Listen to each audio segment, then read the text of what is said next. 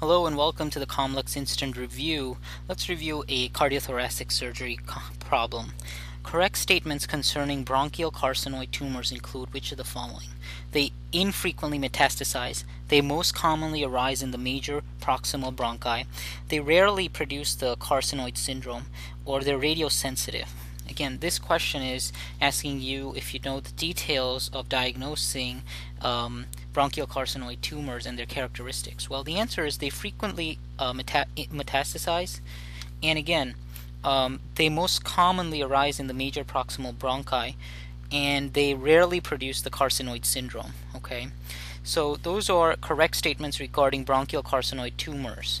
And let's review why. Well, bronchial carcinoid tumors rarely produce the carcinoid syndrome. Okay, so that's one of the key things you want to keep in mind.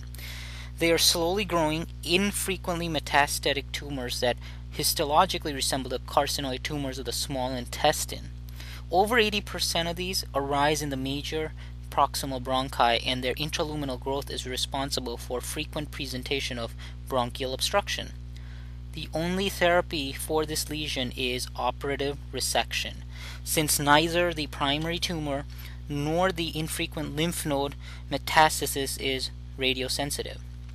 So, the low malignant potential for this lesion is reflected by a long-term survival rate that approaches 90%. So that was a quick overview of bronchial carcinoid tumors. Good luck in your COMLEX board preparation.